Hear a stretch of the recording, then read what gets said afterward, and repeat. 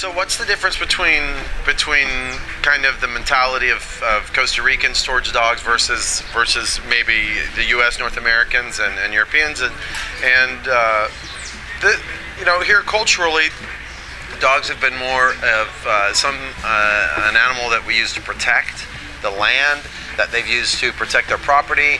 So they might have it in a, it's less, they don't think of a dog as being inside near as much as we do, or a family member, although many people think of their dogs like that here in Costa Rica. So the truth is, a lot of people think that way, but there's even a lot more that don't. There's there's still kind of grasping more of that concept that dogs can be a part of the family, and if you keep them clean and healthy, they can be a super healthy and not an unhealthy part of the family. And I think that's another part of the mentality, that people think that they are unhealthy, and that they're somehow going to bring disease or be dirty if little kids touch them and play with them and that.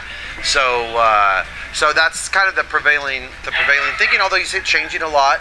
The dog whisperer was just down here, so you see people starting to open up to the concept that, hey, simply by taking care of these animals and treating them well, it's going to help the whole community. It's going to help everybody function better and be cleaner, and that certainly is what has happened here in La Fortuna. We've seen a change. I think you could probably ask a lot of people, and we've seen a change over the last 5 to 8 years, that there's less dogs, there's a lot more dogs on leashes, the town's much cleaner.